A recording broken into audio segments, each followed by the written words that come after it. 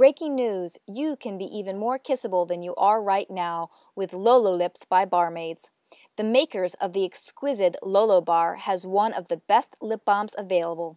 Some lip balms can cause your skin to dry out if you stop using them, or if you lose them. And let's face it, we all lose them. This product doesn't force you to reapply in order to maintain the healthy, balanced levels of moisture ideal for beautiful lips.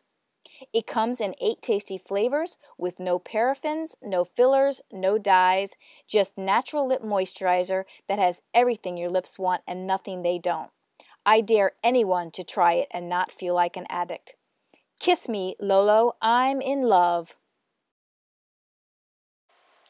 Hi and welcome to Knitting Blooms. Today is Friday, March 8th, and this is episode number 97. My name is Tina, also known as Bloomingknitter, and welcome to the show today. Today is going to be a very short show. It's mostly going to be just the tutorial because really I don't have any knitting to show you today.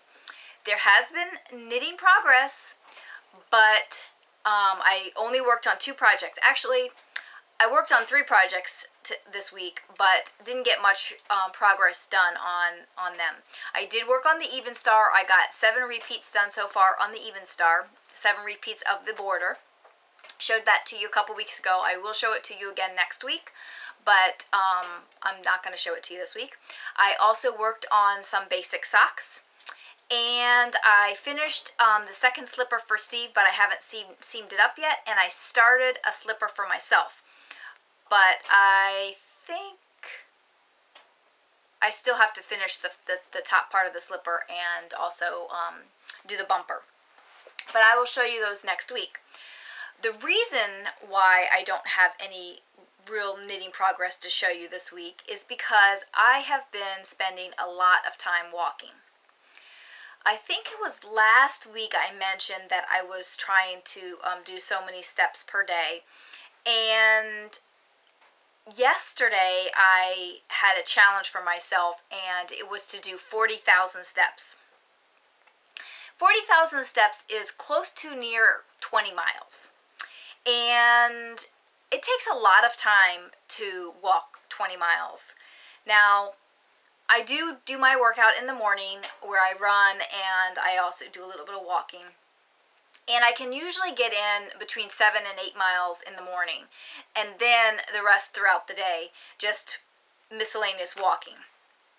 But I do have to have a plan in order to do that, and it still takes a lot of time. So yesterday when I was doing all this walking, I would probably sit down for no more than a half hour at a time, and then I was up walking for 15 or 20 minutes trying to just get the walking done. So needless to say, there wasn't a lot of knitting going on. I did do 1 repeat yesterday on the Evenstar, and mostly when I was walking, I was working on my basic socks. But I think over the next 8 weeks or so, it's going to be pretty much the same thing, because my goal for the next 8 weeks, because today starts the next Biggest Loser Club boot camp, I have a challenge. I have challenged myself to do 200,000 steps a week. Yes, that's right, 200,000 steps a week. So that means that I'm going to be walking anywhere from 20,000 to over 40,000 steps a day. I'm only going to do 40,000 once a week, and then I'm going to, after I do my 40,000, like today, after I did 40,000 yesterday, today I only did about 20,000 because I needed a break. I needed a rest, like a rest day. But I still was going to try and get in 20,000, which I'm very close. I think I'm just under 20,000 right now, and I still have some walking to do around the house this afternoon.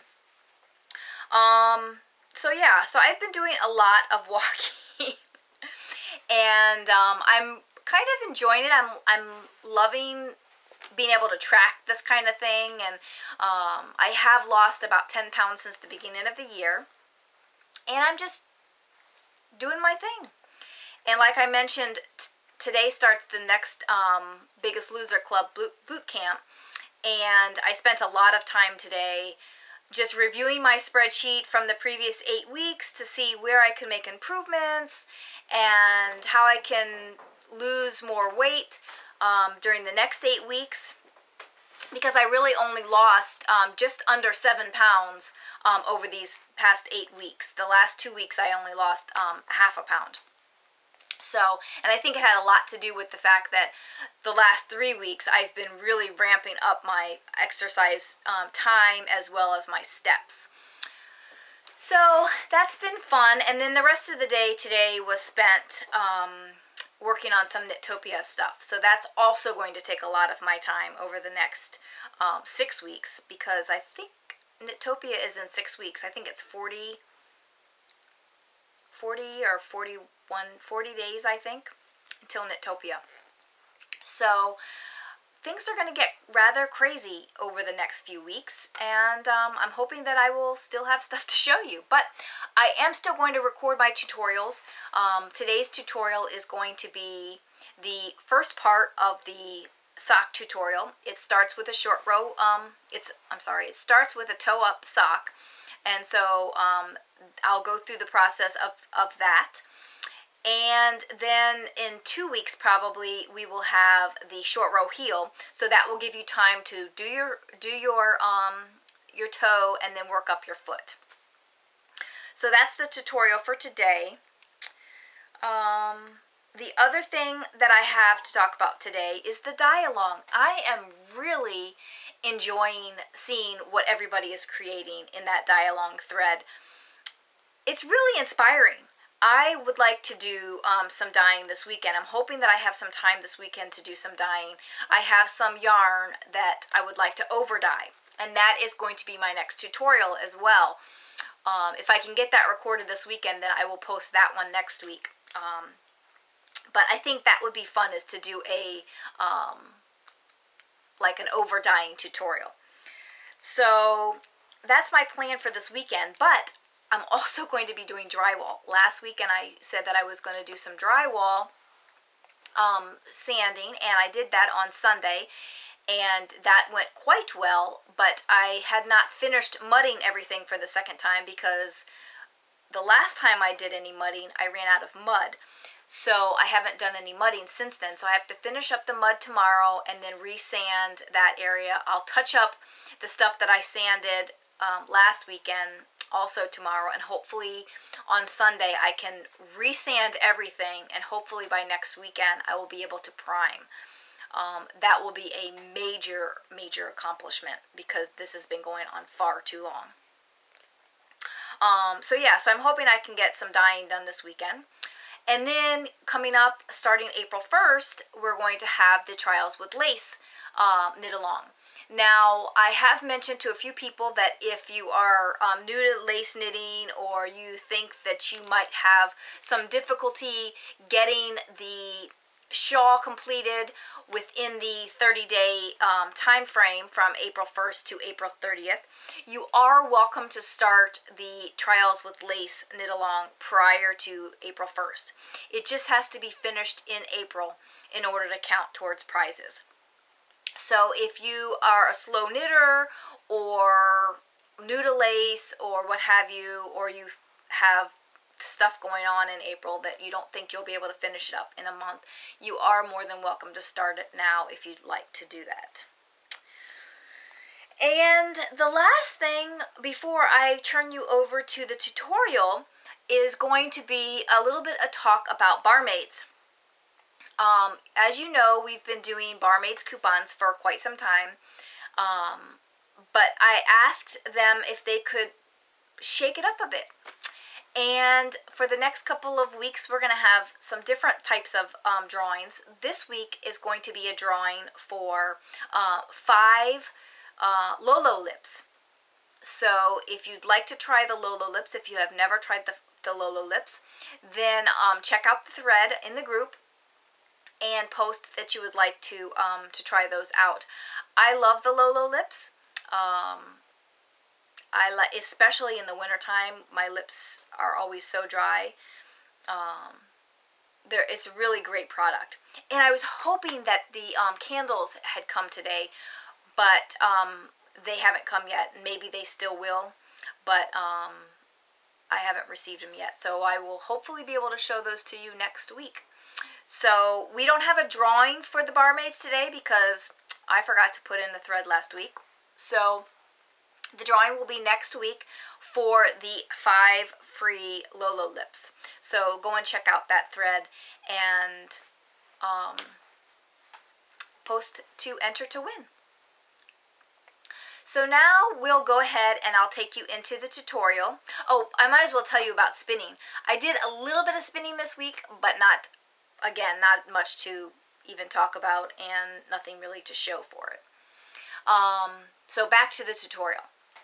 I kind of feel like I'm scatterbrained today because I have nothing to show you and I've just been rambling about my steps. So here's the tutorial on the beginning part of a toe.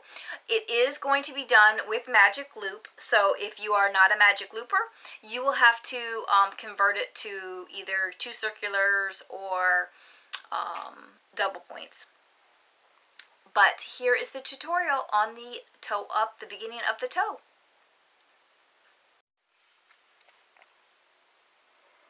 In this video, I am going to start you off on the basic socks.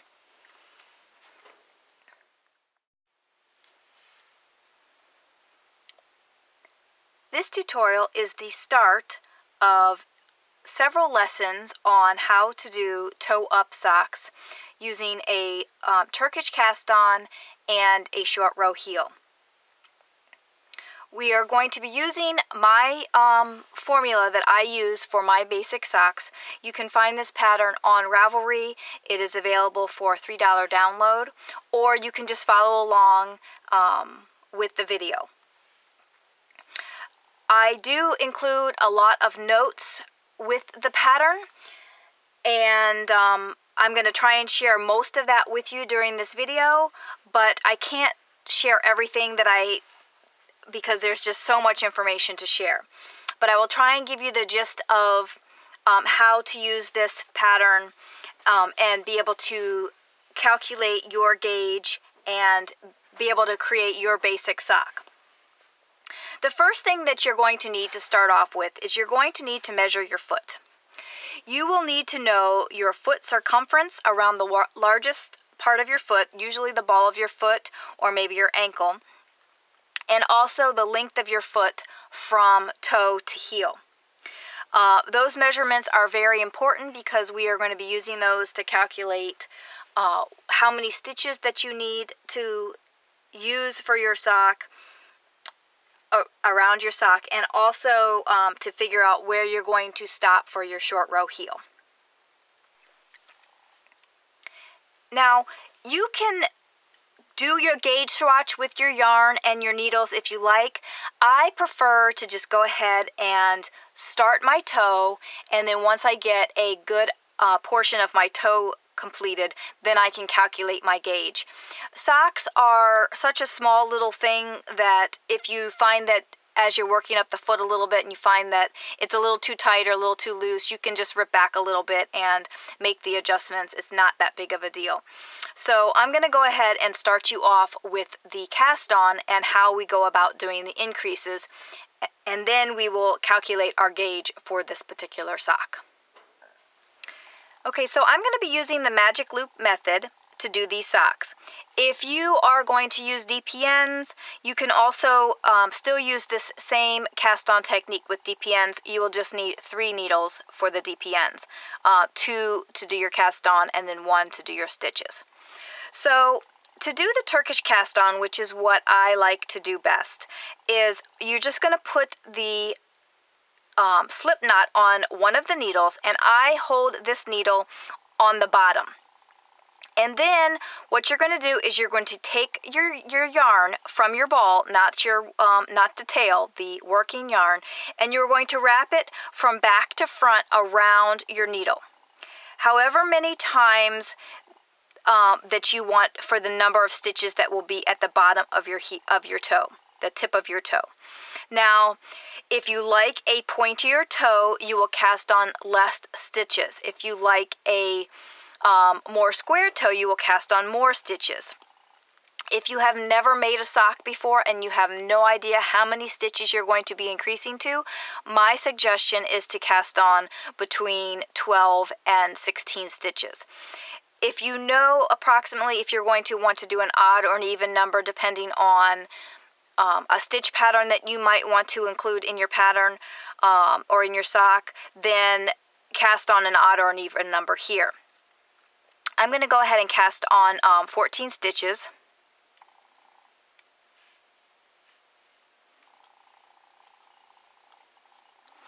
And actually, when I say 14 stitches, it's 14 stitches on each side. But it's actually just 14 loops. So once you have wrapped the yarn around 14 times, then you're ready to begin your first row. And it's very important that you have your yarn at the top of your work. So you've come around the bottom of your work and you're coming around to the top to start off with. Now, the first thing you want to start with is you're going to pull the needle out that has the slip knot on it. So you're going to pull the needle out that has the slip knot on it, and you're going to just knit into that first stitch. That's not really a stitch, it's just a loop, but you just have to make it into a stitch. And you're going to knit across these loops.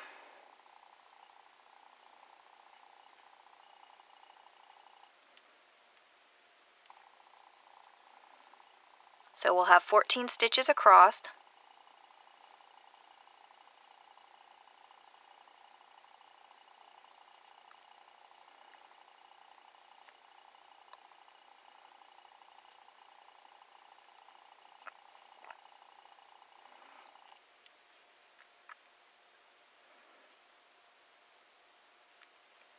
And once you get to the end, you're going to turn so that you can work the other side.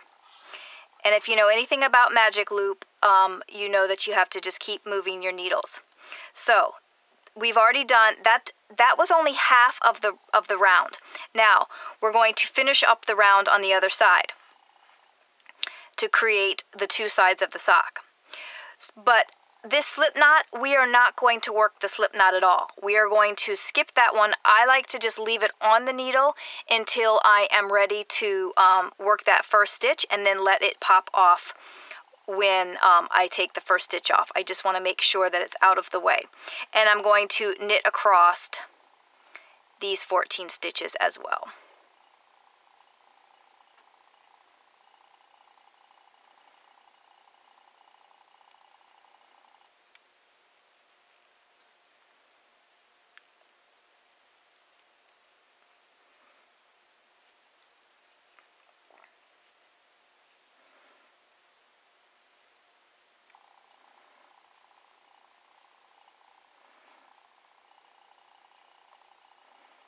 And once you have finished, you will see that you have 14 stitches on each side. You can just take that slip knot right out of there.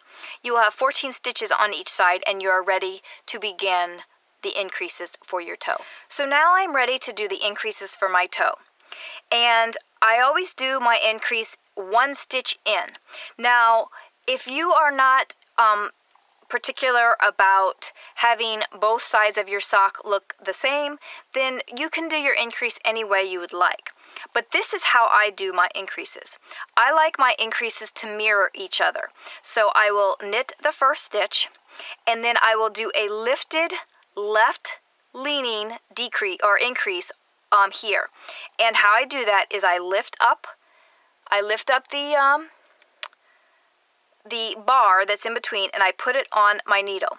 But then, in order to make it left leaning, I need to knit through here. And what that does is it makes it lean, and it also twists the stitch. And then I will work my way across.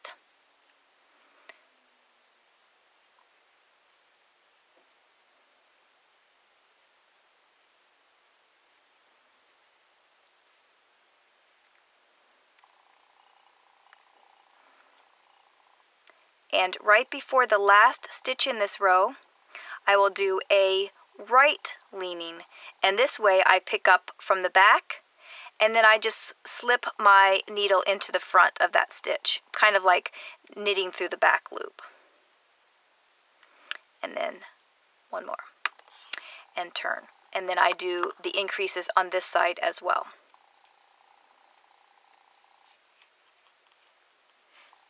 So I will be doing the decreases or the increases on this side as well. The same way.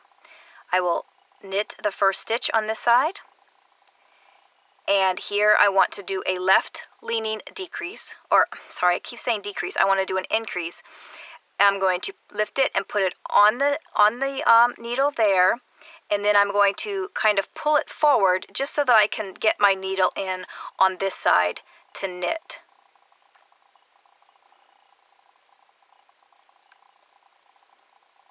And I'll work my way across.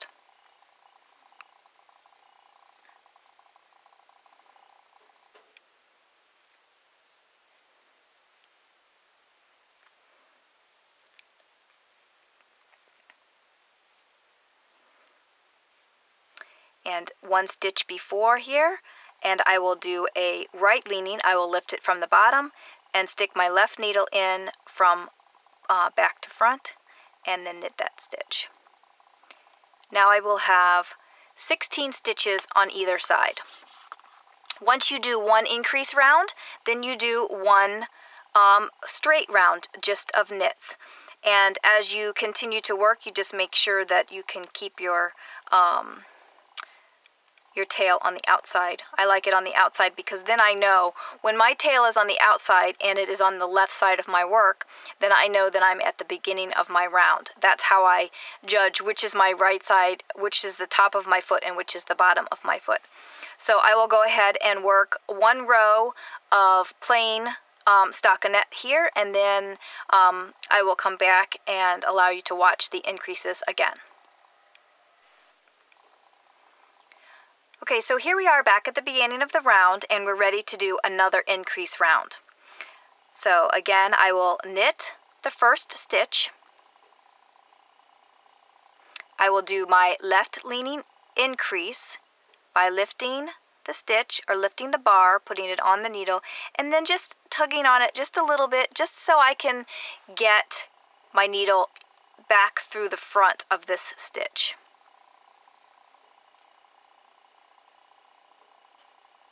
And I'll work my way across.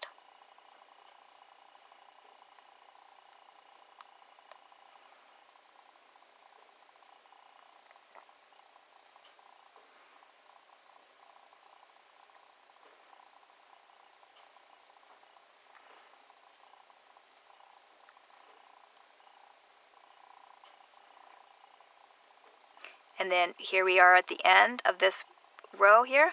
I will lift up here, lift the bar between, and then insert my needle, and this will be a right leaning increase.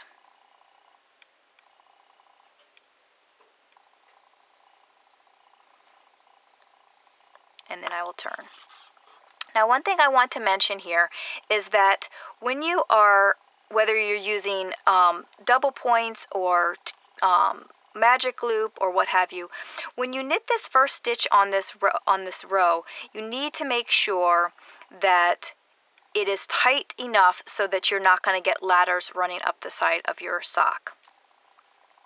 So I always knit the first stitch, and then I give it a nice tug so that it will pull those two stitches together. You can also do it again after you do your increase. So here's my increase. Put it on, and then give it a little tug so I can sweep back through on this side. Then right before I do that stitch, I should give another little tug on that first stitch just to help it out. And knit all the way across.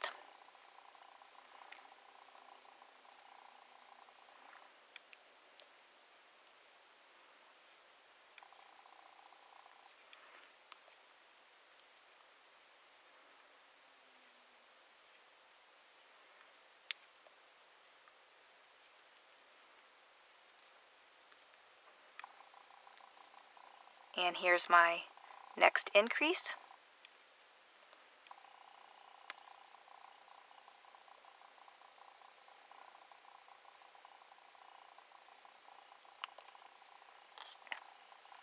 And now I'm ready to do a plain knit round.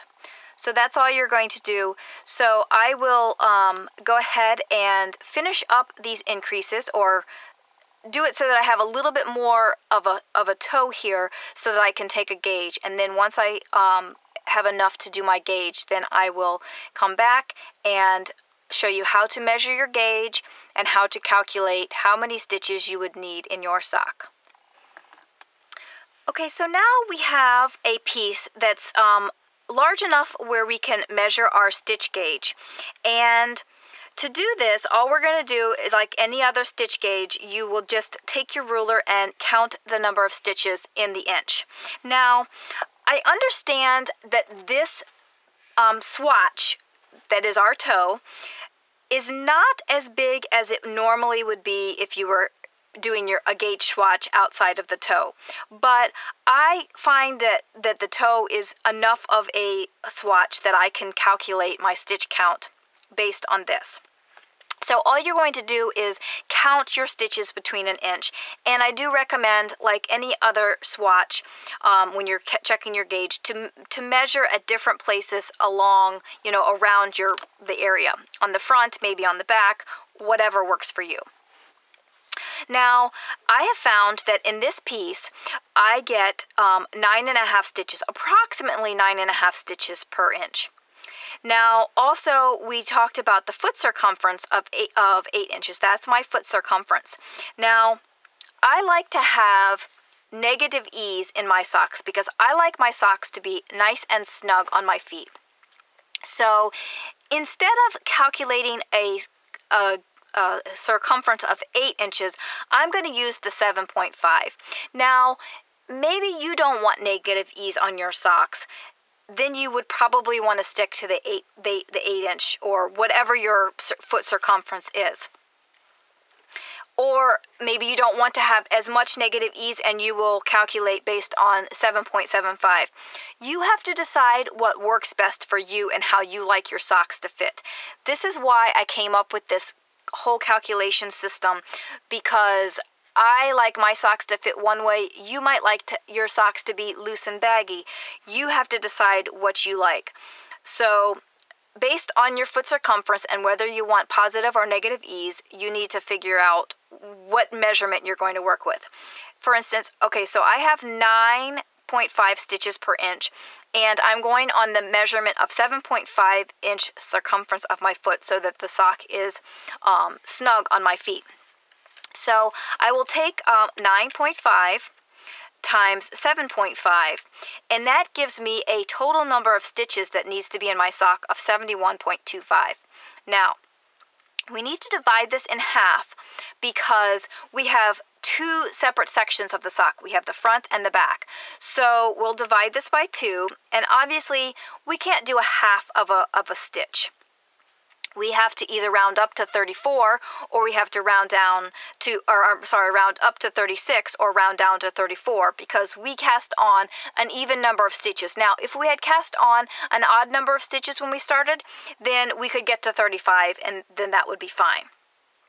But we cast on an even number, so in order to make sure that we have increases evenly on both sides, we want to keep those increases. So in this case, I'm going to round down to 34 stitches instead of rounding up to 36. Now, when I talk about these stitches, we're talking about one side only. So we're going to have 34 stitches, or a total of 68 all the way around the sock. Which brings us to the next section. Here's where you can fill in your calculations. So my total number of stitches for my sock is going to be 68, with 34 stitches per section. And here I've just written down that I cast on 14 stitches, or that's 14 stitches on one side and a total of 28 stitches. So I need to go ahead and increase a couple more rows because I only have 30 stitches here. So I have to increase, do 2 more increase rows with the knit rows in between. and then I will come back and we'll finish up this section. So I decided to go ahead and let you see the increases one more time. I still have one more increase row to go here, and I'm going to show you one more time again with the increases. So you knit the first stitch, and then you lift the bar between the stitches and place it on your left needle, and you kind of just tug it forward just a little bit so that you can get your needle in and around. And again, this is just because I like to make sure my increases are all look the same on both sides. I'll show you what I mean when I get to the end of the row. But if you don't care that they look slightly different, then you can do your increase any way you like. I'm just a stickler about having it look the same on both sides. So then I will knit across all the stitches on this side of the foot.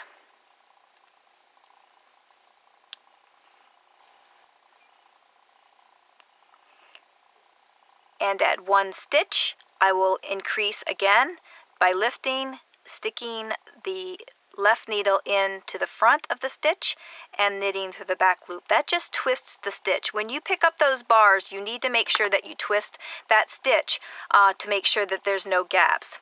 Let me just do this one side, and then I'll show you what I mean along the edge and having both of them look the same.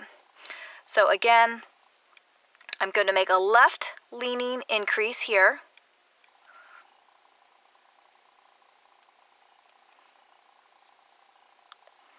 And knit across.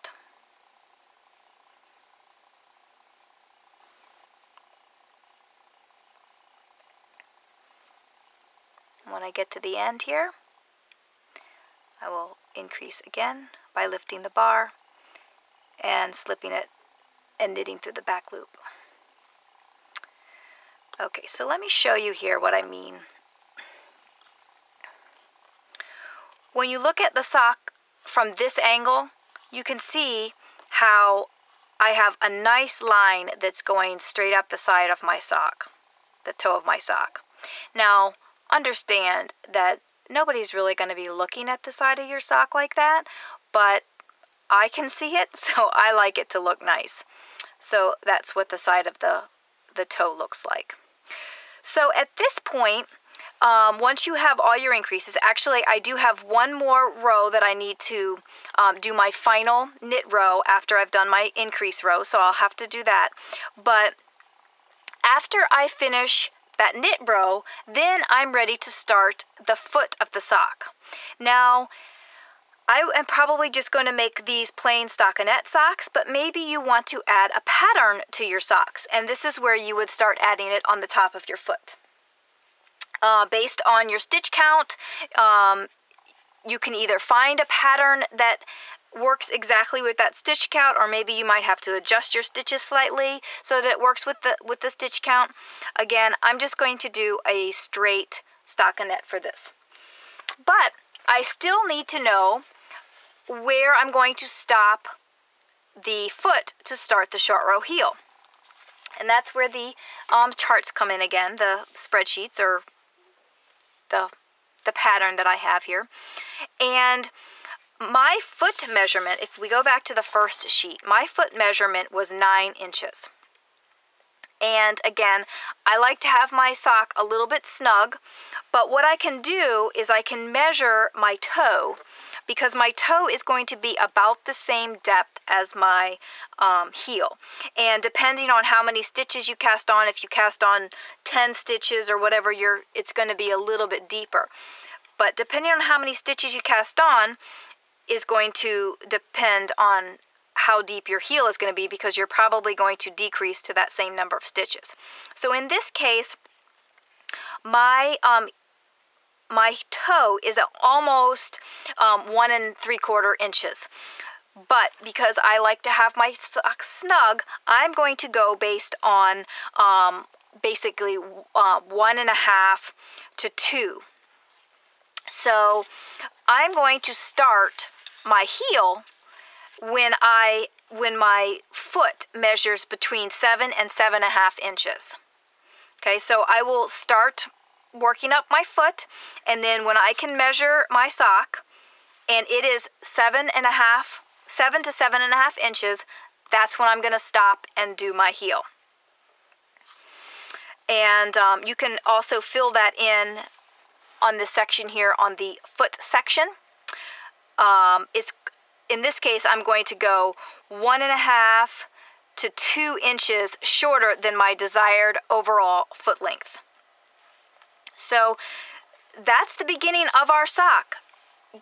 So now you have all the information that you need in order to create your toe, and then work up your foot. And then the next tutorial we'll be going through how to do the short row heel, and then following that we'll go through the leg and then the cast off. So I hope you enjoyed this tutorial on how to get your sock started on a magic loop, on a toe up sock with a magic loop. Please check back next time for the next section, which will be the short row heel. Thanks for watching. Bye. So I hope you enjoyed that tutorial. One thing that I forgot to mention when I was starting the tutorial is that when I start a new sock, I always take my 100-gram ball of yarn and first I wind it into one cake. And then what I do is I take my digital scale that goes down to a hundredth of a I think it's a gram, 100th of a gram. Is that right? I think it's 100th of a gram. So it goes down to a small amount, so I can split the skein. And what I do is I put the one big cake on my scale, and then I pull from the center and I put it back on my ball winder and I start winding off. But before I start winding off, I weigh the ball to find out exactly how much it weighs and then figure out what halfway would be. Then I keep that cake on the scale, and then I start winding off onto the ball winder again. And as soon as I get to the halfway point, I cut the yarn, and then I have 2 equal portions so that I can work on both socks at the same time. As you know, if you've watched the show for a while, I like to work on both of my socks at the same time. I'll work up my toe on the first sock on magic loop, and then I'll work up the toe on the second sock on magic loop. 2 separate needles, but at the same time. And then I'll work up the foot on both, and then the heel on both, and then the leg, and so forth. It keeps me from having second sock syndrome. It does mean that I have to have 2 needles all the time in order to do that, but I have lots of needles, and most of my socks are done on zeros, and I want to say that I probably have like at least 5 or 6 pairs of size 0 circular needles for magic loop. So I could have basically 6 pairs of socks on the needles at the same time, which I rarely do. Sometimes I'll have 2 or 3, but rarely do I have more than that. But I've tried different brands of needles. Currently I'm using the new carbon needles, but I also have my Knit Picks, and I also have the Hayas. So I've tried different needles over the years, so I have lots of different ones. So that's what I typically do, just because I like to have them both going at the same time. And by doing them toe up, I can start at the toe. If I have equal balls, I can start at the toe and work up until I'm almost out of yarn, and then do the cast off. Usually I work about 7.5 to 8 inches of the leg, and then do about another 1.5 inches or so, 1.5 to 2 inches of cuff.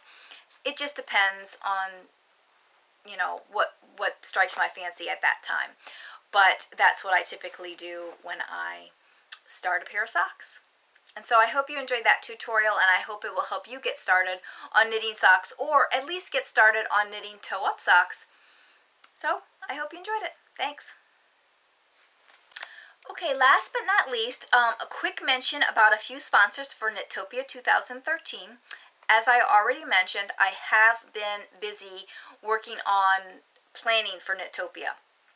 Most of my planning now is just finalizing our itinerary for the weekends and organizing the donations, working on the directory booklets. That's what I was doing at work today, was working on the directory booklet, just trying to get everything set up and information entered, transferred over, and whatnot. It's going to be busy. I'm trying to get all of the stuff done well in advance, but not too far in advance that if something changes, I can still make changes to the directory. But I'd like to get everything done well in advance so I don't have to stress over it. So the vendors this week that I'm going to mention for Knittopia 2013 are the Knitting Guild of America, Quince & Company, Purple Goddess Designs, Knitting's My Bag, and Andrea Wong. So go and check out those vendors. Everyone has been so generous in donating this year. Every year I think I'm gonna not get enough donations, and this year I did go out and purchase quite a bit of things, but we still have gotten some very generous donators this year, and so I really appreciate that, and I hope you will take the time to go and visit their websites, see what products they have available, and possibly make your own purchase as well. So, and we do still have midweek spots for Knittopia 2013 if you would like to join us. Also, we have day spots available as well. I will only be taking registrations for midweek spots or day spots up until March 15th. That would be next Friday. After March 15th, there's no more, I'm going to close all registrations for 2013. So if you are considering it, if you're thinking about it, make your decision now and get in contact with me if you would like to join us for Knittopia 2013. Okay, and that's all I've got for you this week. It was a quick show as far as my end goes. The tutorial was a little bit longer, but still a short show overall. So I hope you enjoyed the show today, and I hope you will stop back next week to see what's in store for you next week. I'm hoping that I can get the tutorial done for the overdying. I have to do a little bit of experimentation before I can actually do the overdying, but I'm hoping that I can have a chance to do that this weekend on top of all of my steps and drywalling. We'll see how that goes, because I think my steps are going to be 28,000 for tomorrow and I think they're 32,000 for Sunday. So it's going to be a busy weekend. So I hope you guys have a great weekend and a great week, and I will talk to you next week. So bye for now.